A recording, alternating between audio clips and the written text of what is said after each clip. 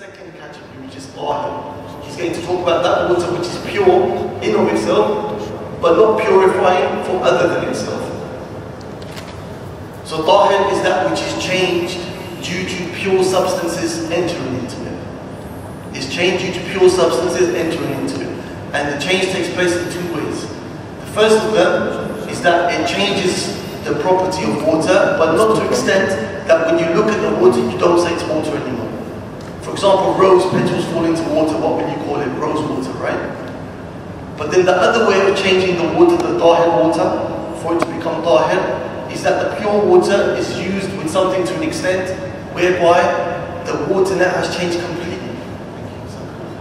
For example, meat has been cooked in the water. What's the situation there?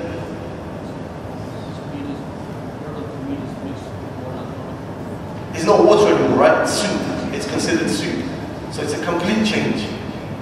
So this is tahir water now. Tahir water is that which changes and it retains its name as water, or it's a complete change and it's now become something else. And both of them you cannot use for raf al-hadith. Jazakallah khair.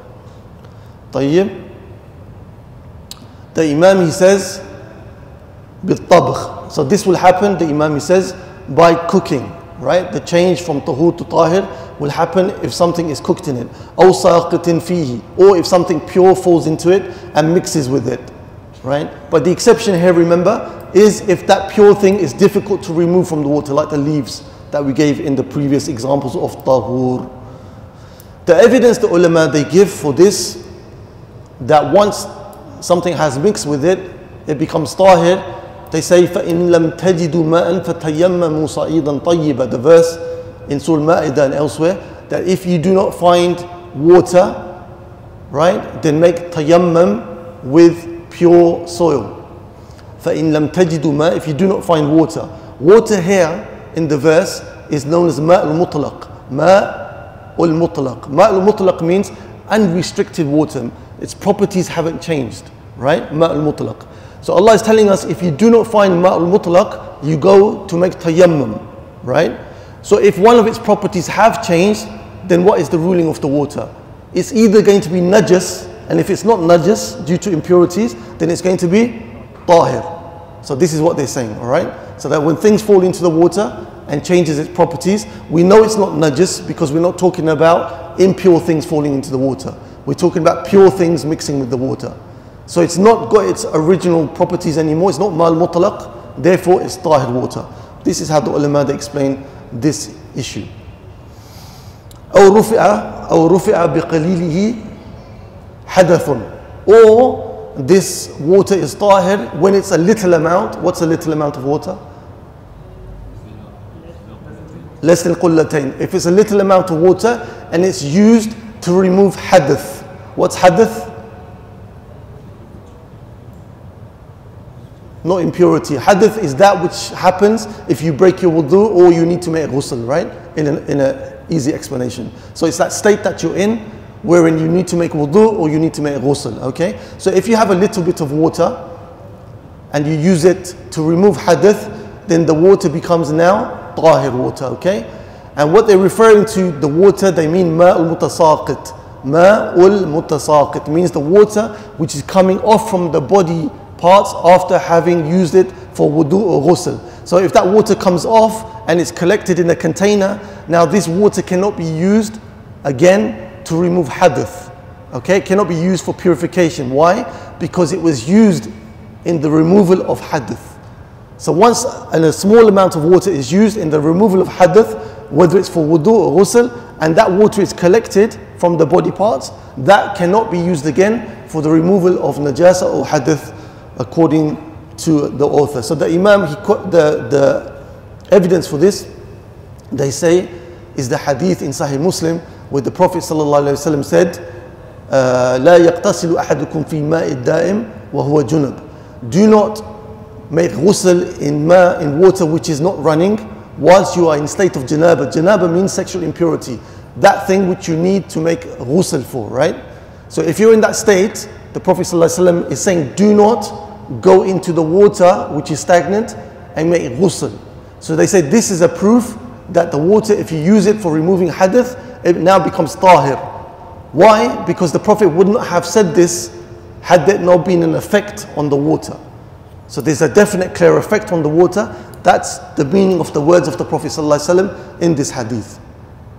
It removes the tuhuriyya, the purifying properties of the water. The tuhuriyya, which means purifying properties of the water. Another reason, or another type of tahir water, the Imam, he says, أو غمس فيه يد قائم من نوم ليل ناقض للوضوء.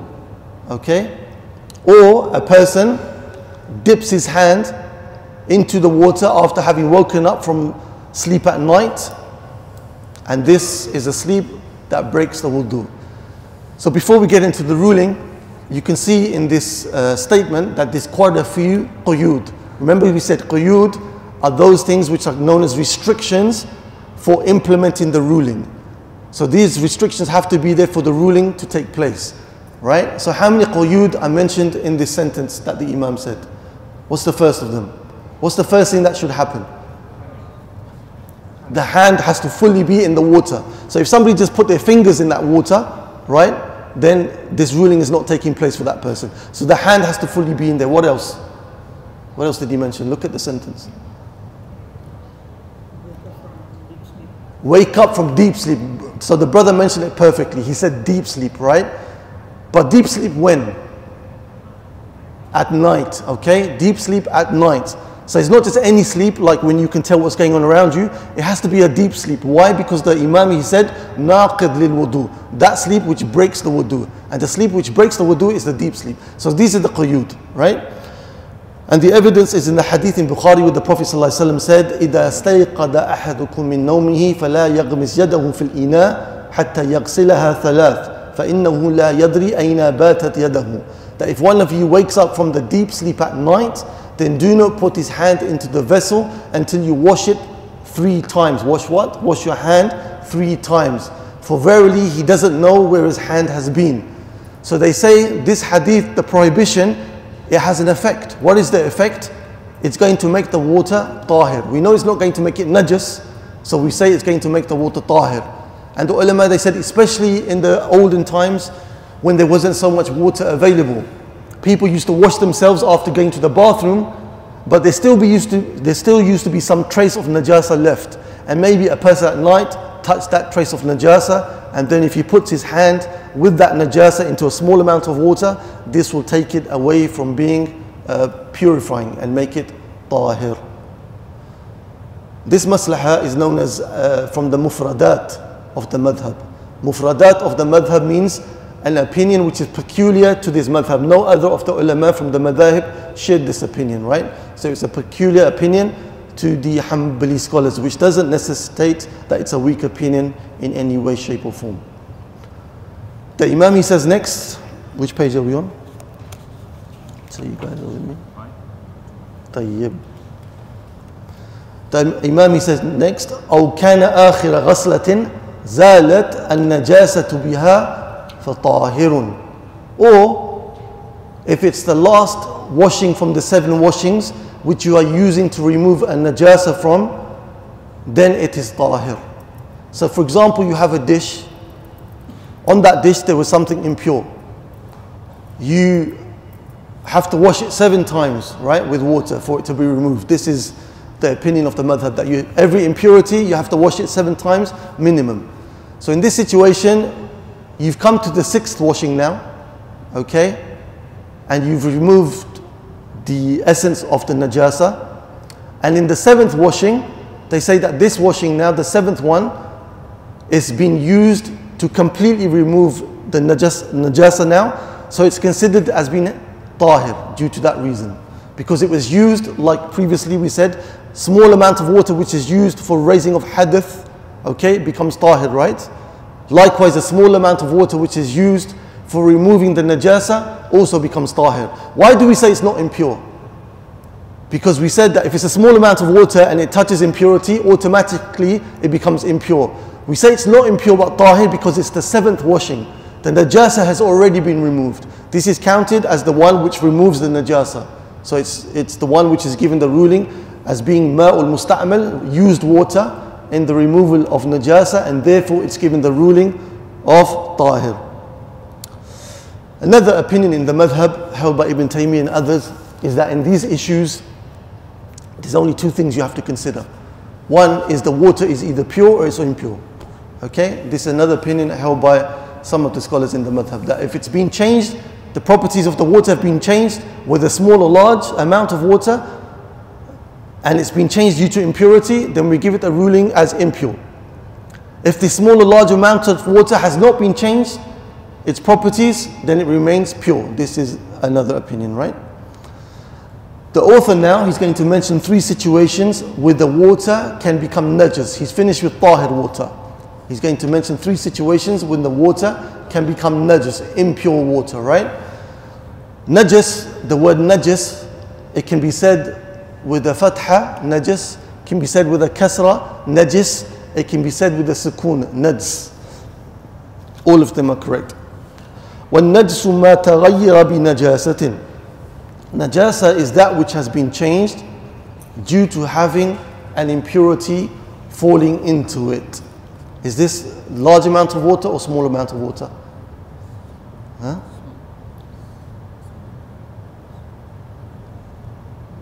So again, najas, what did he say?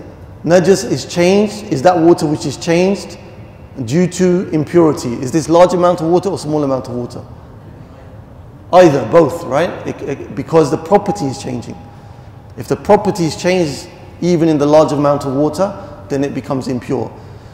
So Imam Ibn Mundhir in his book Al-Ijma'a, the consensus, he said that the ulama agreed upon this, that if the water changes its characteristics due to impurity, then it is considered and ruled as being impure. طيب?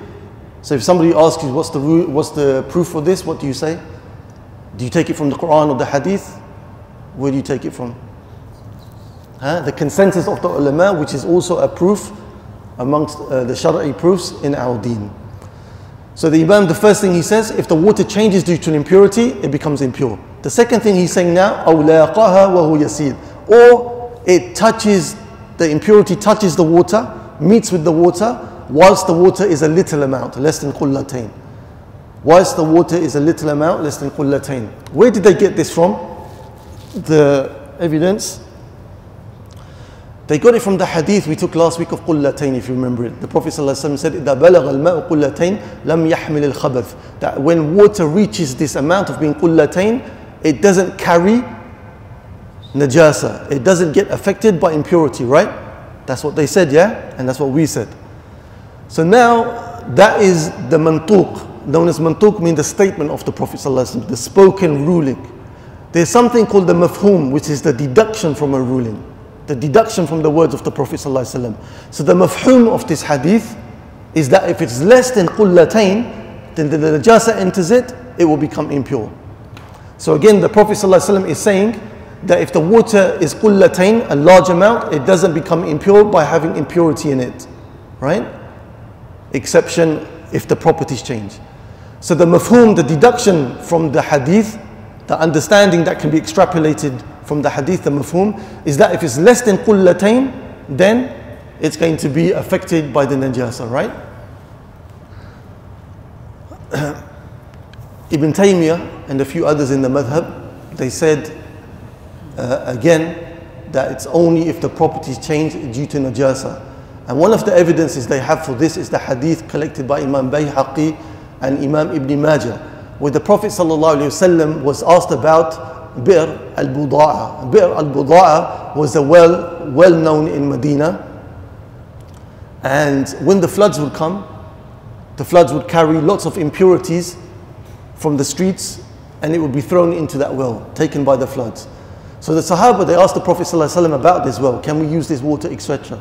The Prophet ﷺ said, إِنَّ الْمَاءَ لَا يُنَجِّسُهُ شَيْءٍ. That verily water, nothing makes it impure. So nothing makes the water impure except for that which was agreed upon, if one of the properties change, right? So this is the second opinion, another opinion in the madhab. And those who hold this opinion, they say that the mantuq is the spoken words, right? is stronger than the mafhum, is stronger than the deduction. And this is a rule in fiqh. إذا تعارض المنطوق والمفهوم قدم المنطوق. إذا تعارض المنطوق والمفهوم قدم المنطوق. That if there is a contradiction or a clash between the spoken word and the deduction in different ahadith, then the spoken word on that situation, on that topic, takes precedence, right? The Imam, he gives another example of how water can become impure. He said, أو انفصل عن محل نجاسة قبل زوالها. He said, what's the translation here? Or the water comes off the place which has najasa on it before the najasa is removed. So you're washing a carpet, for example, that has najasa on it, right? So as you're washing the water, before the water is removed, before the najasa is removed, what's happening to the water? It's touching the najasa, being a little amount. Therefore, the water is being affected by the najasa. Why? Because it's a little amount, and as long as the najasa is there and it's touching the little amount of najasa, or the amount of najasa, then it's becoming impure. طيب. Now the Imam is going to mention, after how the najasa affects the water, he's going to mention now, how do we purify this water? Is it possible to purify this impure water? So he says, فَإِنْ أُضِيفَ إِلَى الْمَاءِ النَّجِسِ طَهُورٌ كَثِيرٌ غَيْرُ تُرَابٍ وَنَحْوِهِ. If you combine with this water which is najas, lots of pure water, other than turab, other than using soil like sand, and it's like, then it will become pure. What does he mean here? Excellent. So the Imam is telling us that if you have water which is more than qullatayn, right, and you add it to the impure water, and the najasa now is removed due to that additional water, then it becomes pure. Why did he make the condition of it has to be more than qullatayn? طيب, you're on the right path. The thing is that if it's a little amount of water, then as soon as it touches the najasa, it's just going to become najas. It just adds to the problem. So likewise, that's when they say when you add the qullatayn, it cannot be bucket by bucket, because that means you're adding little amount to that najas water, and it's just becoming najas after najas. So it has to be added in one go, right? So that's why he said it has to be a large amount of water. He mentioned also that you cannot use turab, you cannot use the pure earth to purify the water, right? The reason they mentioned this, they said that the turab لا يدافع النجاسة عن نفسه فمن باب الأولى لا يدافع عن غيره. That this turab, it doesn't push away the najasa from itself. So from more so, min bab al-awla, it's not going to push it away from other than it, right? And Ibn Aqil from the Hanbali scholars, he said another reason is that in fact the turab, it just hides the najasa. It just covers it. It doesn't really remove it. If you were to dig under it, you would still find the najasa there. It's not really removed. It just hides the smell and the effect, etc. Ibn Taymiyyah and others in the madhab, they said no. However, the najasa is removed, then that is well and good as a ruling. Why? Does anyone know why? Why the other opinion? Exactly. Al-hukm, like we said, يَدُورُ مَعَ إِلَّتِهِ وُجُودٌ وَعَدْمٌ. That the ruling revolves around its cause, present or not present. So the cause for the impurity, if it's removed, then the ruling is going to be removed. So however the impurity is removed, according to the opinion of Ibn Taymiyyah, then that's well and good, the ruling will be removed of impure. However, our author and those of the madhab, they said no, you cannot use turab for the reasons that we gave. The Imam, he gives another example. He says, أو زال تغير النجس الكثير بنفسه. Or you have a large amount of water, in it, it's impure because its properties have changed due to impurities. But then over time, you come back a month later, you pass that water by, and all of a sudden it's pure. How could that have happened? Evaporation, the wind blowing the impurity away. So if it changes by itself, then you have the ruling that it's pure. Again, going back to that what we just said a few moments ago. If the impurity is removed, then the ruling is removed, okay? So this is what the Imam, the author, he means here. Or he says, أو نزح منه فبقي بعده كثير غير متغير طهور. Or you have a large amount of water which is قلتين. You drain the impure water from it, however you do that. And after you've done that, then more than قلتين amount of water which is pure remains. Yeah? So it's done by draining. So you probably, let's say you had, قلتين times 3, right? So you removed قلتين worth of water which had najis on it. After that now you have قلتين times 2 left, and all that water is pure. That's well and good. Due to the same principle. If the impurity is removed, then the ruling is removed, right? This is what the Imam is saying. If you can hold your questions to the end, that's better, unless it's imperative for you to ask, then by all means ask it, inshallah. The Imam, he says, now he's moving to something else pertaining to impurities, a big rule. He said, وَإِن شَكَّ فِي نَجَاسَةِ مَاءٍ أَوْ غَيْرِهِ أَوْ طَهَارَتِهِ بَنَى عَلَى الْيَقِينِ.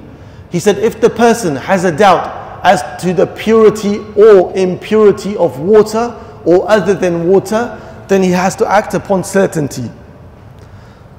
So you come across something like water. You have doubt, is it pure, is it impure? You come across carpet, is it pure, is it impure? Right? What do? You act upon certainty. And doubt is where it can be 50-50. That is the meaning of shak. Shak is where it can be 50-50. So this is what the Imam is talking about. If you have doubt, 50-50, you're not sure, then you base it upon certainty. So you come to a situation where you knew that the water was pure, but later on you had shak. Did some impurity enter it or not? Let's say, for example, you have a small amount of water and you have dogs walking near the water. You didn't see the dog yourself licking the water, but now that's giving you a doubt. Did the water become impure or not? You knew an hour ago, before the dogs were there, the water was pure. So what do?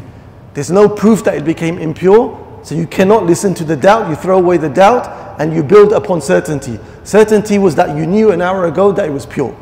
Likewise, the opposite example, right? If you knew that the water was impure, but now for some reason you've come across it again, and you're having doubt, is it pure or is it impure? You build upon the certainty which was before you knew it to be impure. طيب, here's the third scenario. If you come across the water, you're not sure, is it impure or pure? You have no recollection whatsoever. What do you do in this situation?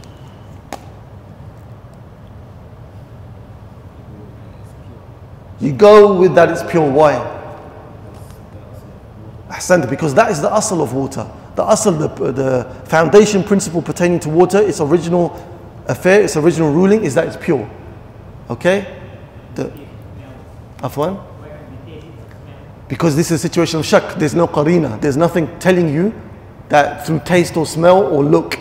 That's why we have the doubt, right? If there was something showing us, then we would rule it as being either pure or impure. But this is a situation where you're in doubt, right? So it's not applied only to water. This is applied to everything. Okay? Any situation where you're in doubt whether it's pure or it's impure. Like the carpet example I gave you.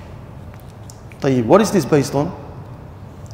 This is based on al-qa'idatu al-fiqhiyatu al-kubra.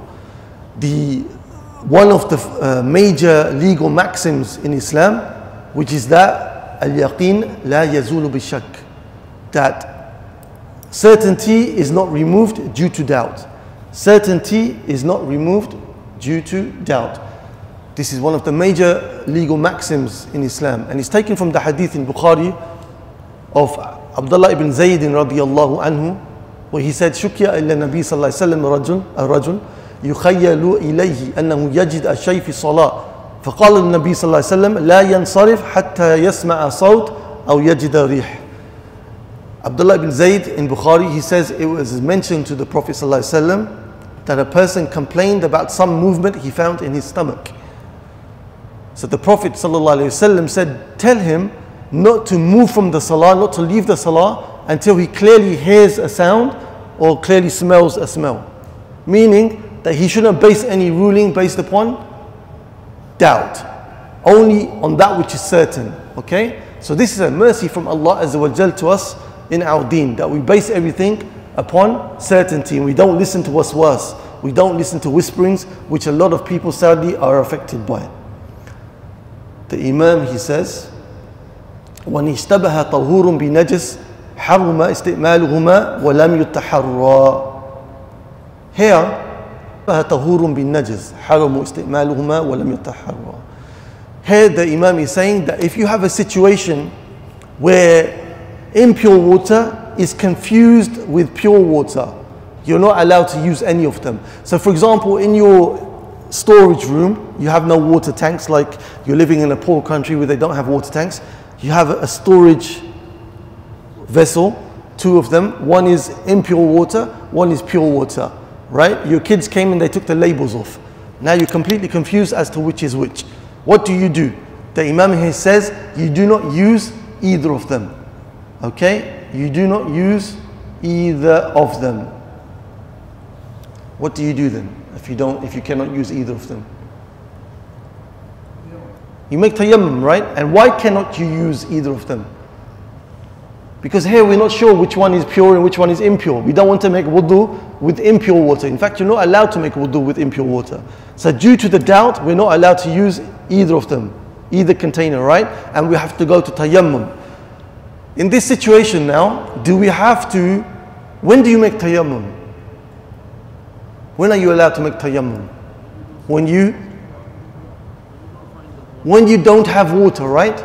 Then you can make tayammum, but here you have water in front of you. So some ulama, they say you have to spill the water. Spill the water to enable you to fall under the category of those who can make tayammum. Sheikh Ahmed Khalid and others explaining this book, they said no, you don't have to spill the water. Why do you think they said no, you don't have to spill the water before you make tayammum?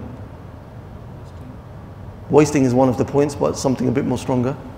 Because the ayah says if you do not find water. Yeah. So the purpose of the water is not constituted to be the anyway. Ahsant, because here though you have water physically, but as a ruling it's not present. Right? Because the ruling is that you cannot use these waters due to the confusion that's taking place. So even though the water is present, the ruling is given that it's not present because you're not allowed to use it. Jazakallah khair. Now.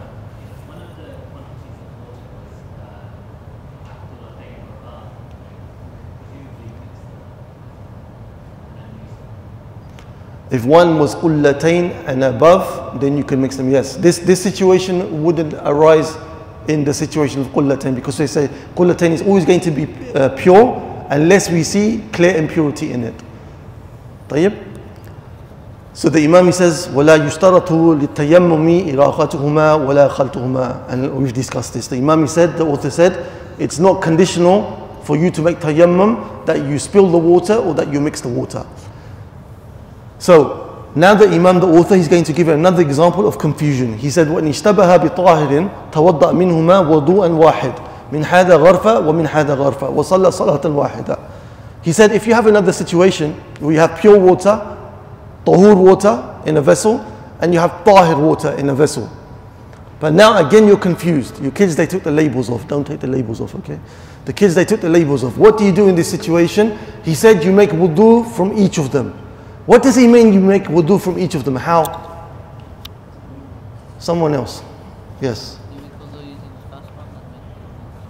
You make wudu using the first one and then you make wudu using the second one. That's a possibility. I want another possibility. You mix the water? No. You're not allowed to mix the water. You alternate. You alternate. Why? Because the brother here, he said you make a full wudu based on one, right? But this is, you're making wudu based upon doubt. You're not sure. Is this the pure water or is this the tahir water? So you're not allowed to make a full wudu from either of the vessels. But however, if you washed once from this a body part and once from this a body part, and you did that throughout your wudu, then you have no doubt in the fact that you know that your wudu was made correctly. Okay? That's the difference in the mas'ala here. And of course, if you hold the opinion of Ibn Taymiyyah and others, then this mas'ala doesn't affect you because they said water is only of two types. طيب, the Imam, he says, وَإِنْ اشْتَبَهَتْ ثِيَابٌ طَاهِرَةٌ بِنَجِسَةٍ أَوْ بِمُحَرَّمَةٍ صَلَّى فِي كُلِّ ثَوْبٍ صَلَاةً بِعَدَدِ النَّجَسِ أَوْ الْمُحَرَّمْ وَزَادَ صَلَاةً. If you have a situation of confusion where you have thawbs which are pure and you have thawbs which are impure, but now you're confused as to which is which, or you have thawbs which are halal and thawbs which are not halal. Some people, they like stealing clothes, right? So this person, even though he's stealing clothes, he still wants to pray, mashallah, tabarakallah, which is a good thing, right? It may lead them to stop stealing. But now he's confused, he knows the ruling. Like, I'm not allowed to pray in stolen clothing, but he's confused which is which. So what does the person do in this situation? The Imam, he says that you pray in the number of thawbs which you knew to be impure or stolen, and you increase in one prayer. Why? Because probabilistically, if that's a word, that will mean that you have prayed in a thawb which is pure or not stolen. So say for example you have 5 thawbs, right? You knew that 3 of them are impure, but now you can't find, you can't smell, you can't see the stain of which one is impure. You knew your child somehow made 3 of them impure, right? And there's 5. So the Imam is saying, pray in any 3 thawbs, the amount of najas thawbs, and then increase 1 more prayer in another thawb. So you end up praying 4. So probabilistically, is that a word? Probabilistically you end up, it sounds good though. Probabilistically you end up praying in a thawb which is pure or not stolen. This is of course in a situation where you do not have other thawbs, or in a situation where you do not have ability to wash quickly in the washer and dry before the time of prayer passes you by. And we come now with that to Bab al-Aniya, the next chapter, which is pertaining to the chapter of vessels. Bab al-Aniya, the chapter now pertaining to vessels. Why is the Imam, after speaking about water and its different categories, talking about vessels? Vessels meaning containers, etc.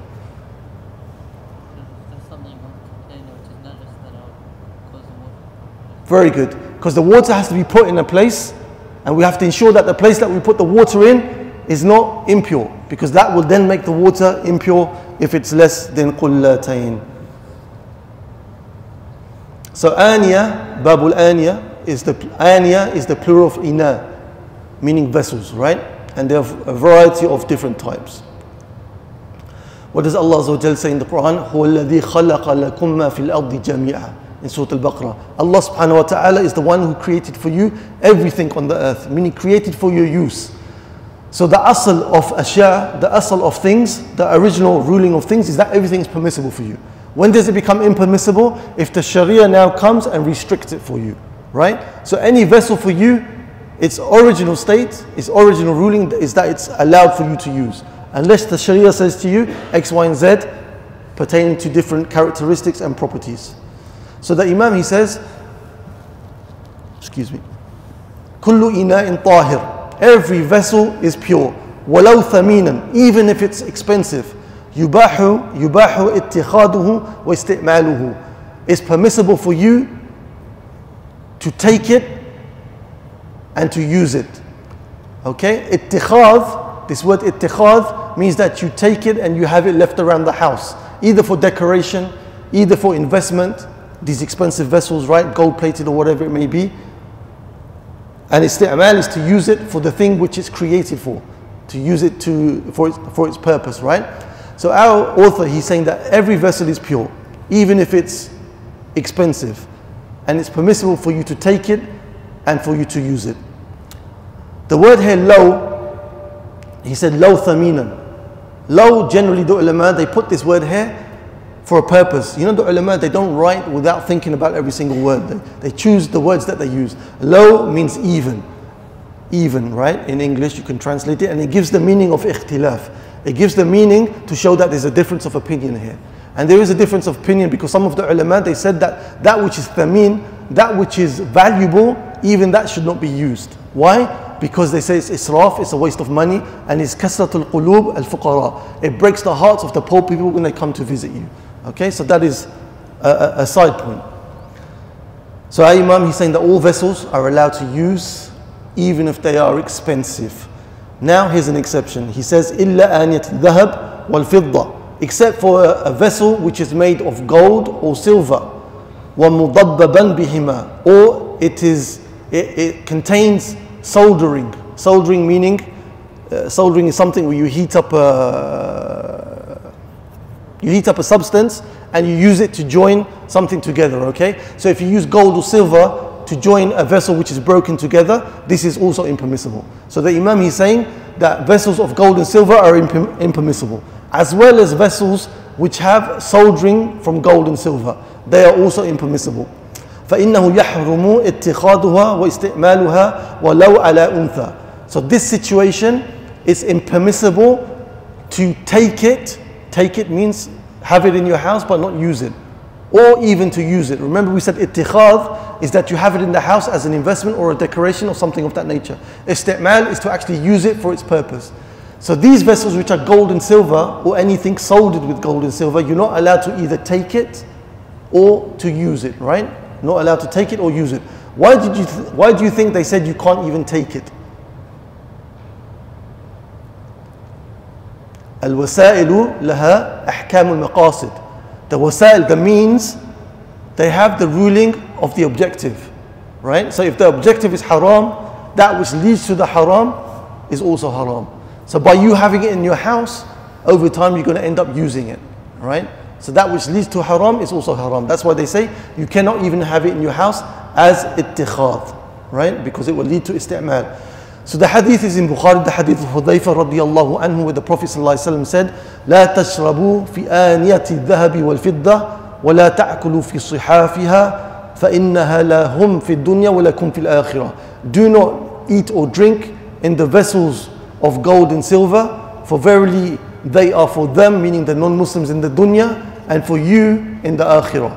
And for you guys, the believers, in the akhirah. May Allah make us from them. Imam al-Darqutni, one of the hadith scholars, he has a narration where it says even vessels which have anything contained from gold and silver on them. Okay? أو إناء فيه شيء من ذلك. So even vessels which contain anything from gold and silver are not allowed. So the ruling of not being allowed to use vessels of gold and silver, even if they're soldered, is clear now, right? With gold and silver. Even if it's gold plated with gold or silver. Even if it's dipped, what's it called when you dip it and it takes the color?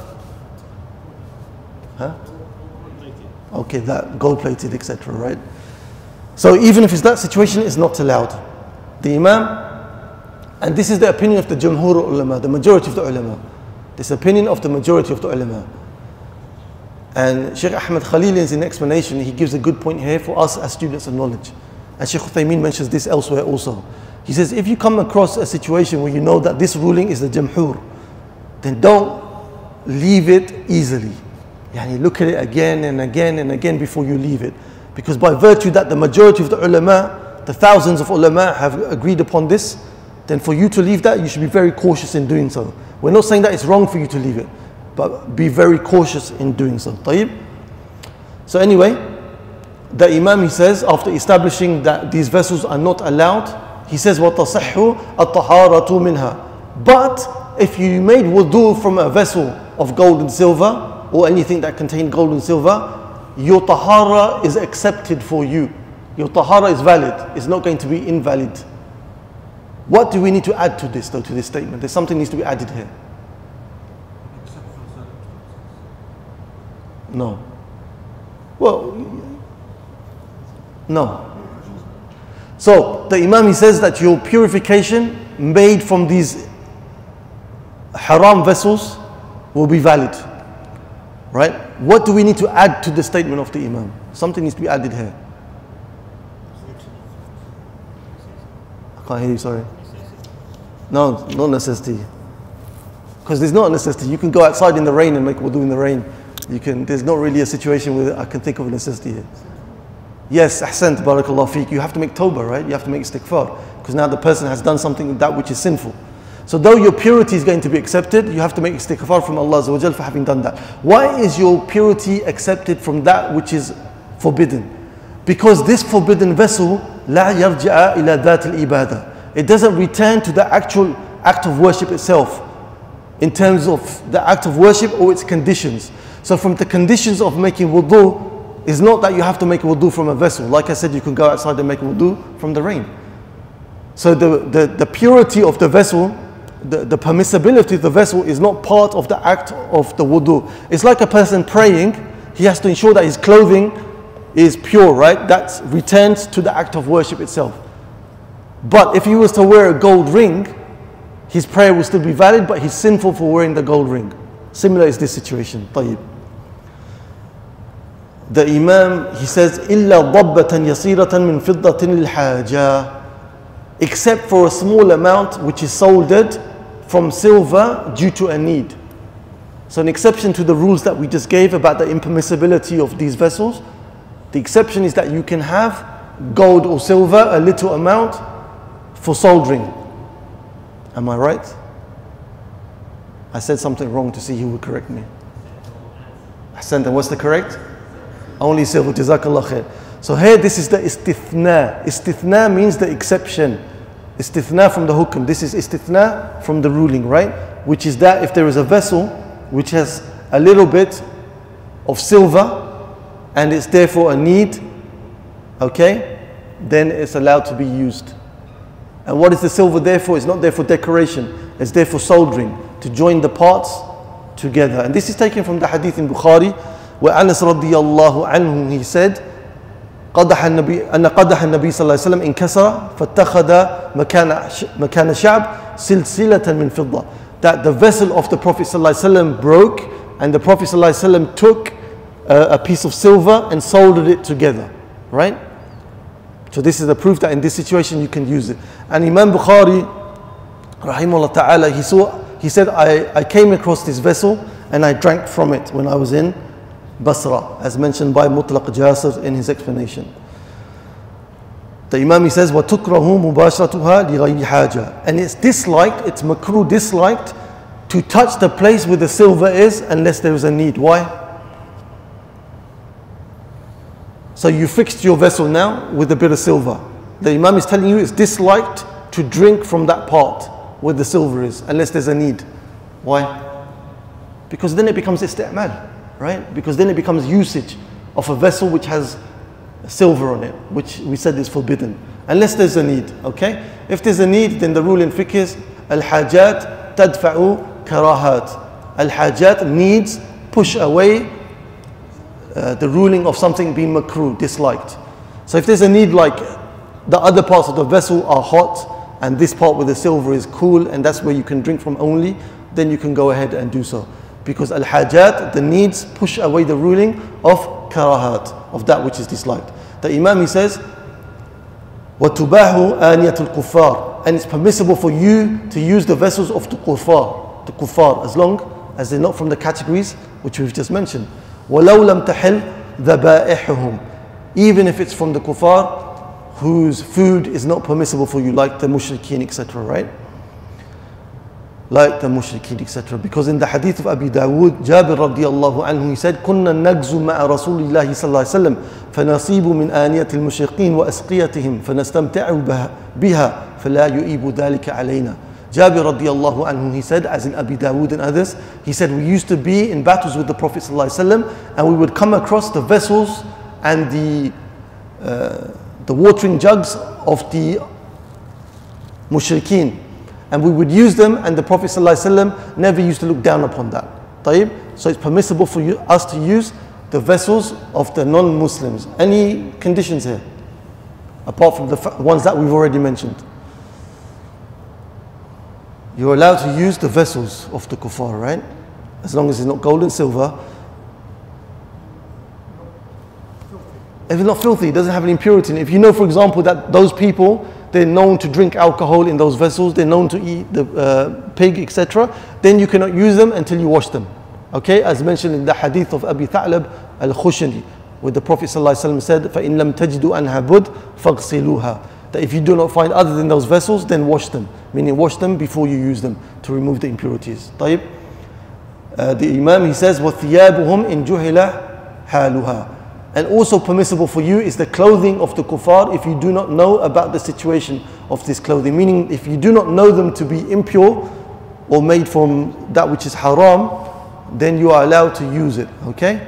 Because in the hadith of Aisha radiyallahu anha, in Bukhari and Muslim, she said, كُفِنَ النبي صلى الله عليه وسلم في ثلاثة أثواب بيد سحولية, that the Prophet sallallahu alaihi wasallam was buried in 3 pieces of clothing from Suhuliyah. Suhul is a place in Yemen. In that time, it used to be occupied by the non-Muslims, by the Ahlul Kitab. Okay, so obviously this clothing, this shrouding or this clothing came from the non-Muslims. So the hadith is in Bukhari. So this shows us that you can use their clothing also. Again, what's the rulings? What do we have to add here? What do we have to be aware of? Like I said, as long as you know it's not impure. If it's impure and we know that, then we cannot use it until we wash it 7 times, right? If it's made from something impure, then of course you cannot use it. If you do not know the situation of the clothing, whether it's pure or impure, what do you do then? What's the ruling then? Pure. Why is it pure? Because we said that verse in the Quran, هو الذي خلق لكم ما في الأرض جميعا, right? In Surah Baqarah, Allah is the one who created for you everything. So everything is pure unless you have proof to show that it's impure, right? So the clothing is considered as pure until shown to be impure. The Imam, he says, وَلَا يَطْهُرُ جِلْدُ مَيْتَةٍ بِالدِّبَاغ. And the dead animal's skin is not purified through tanning. Tanning is a method which people use to wash and to remove the impurities from the skin of the dead animal before they use it. So this is also from the mufradat of the Hanabila.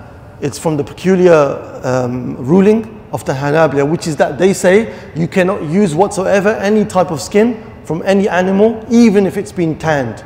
Okay? Even if it's been tanned any way, shape or form. And again, though it's from the mufradat, it doesn't in any way, shape or form mean that it's a weak opinion. So, al-Khamsa, they narrate. Who is Khamsa? When we say al-Khamsa? Yeah. 5, but who? Yeah, Sunan al-Khamsa, who are they?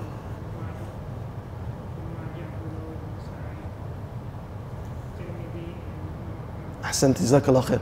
So in the Khamsa we have the hadith of Abdullah ibn Uqaym, radiyallahu anhu, who said, كتب إلينا رسول الله صلى الله عليه وسلم قبل وفاته بشهر ألا تنتفعوا من الميتة بإيهاب ولا عصب. That the Prophet ﷺ wrote to us before his death by a month or so, saying, do not benefit from the dead animal, from its skin or its asab. Asab is something between the bone and the muscle. So he said, do not, so the hadith is saying, do not benefit from the skin of the dead animal in this narration, right? And Imam Ahmad took this narration to be nasikh for the other narrations which indicate that you can use the skin of the dead animal, right? Why did he take this as being nasikh, as being that which repeals the other rulings? Because this was the last ruling that the Prophet ﷺ gave pertaining to the matter, right? So the Imam, he says, وَيُبَاحُ إِسْتِعْمَالُهُ بَعْدَ دُبْخ فِي يَابِسٍ مِنْ حَيَوَانٍ طَاهِرٍ فِي الْحَيَاةِ. However, after having established the ruling, he says, if the animal was pure in life and you tanned the skin after the death of the animal, then it's permissible for you to now use that skin in that which is dry. You can use it as a container to carry that which is dry, not wet. Why? Why can you use it? Why is he giving this exception that you can use it now as a vessel to carry that which is dry and not wet? Exactly, the liquid carries the najasa. Dry stuff won't carry the najasa, right? So if you use it as a container for dry stuff, it won't get najis. But you use it for liquid, it will get najis. Tayyib?